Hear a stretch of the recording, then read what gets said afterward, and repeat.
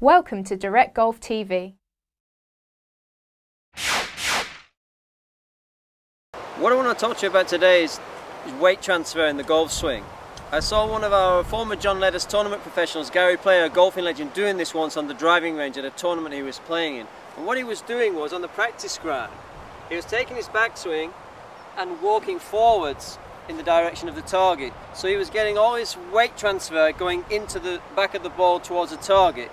Now Gary Player was only a small player, so he really, to get more distance as well, he was optimising his weight transfer and his swing speed there to get the best out of his shot.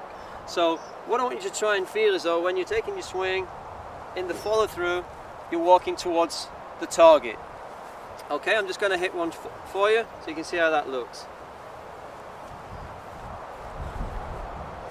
So nice and relaxed setup, and I'm going to walk towards the target after impact.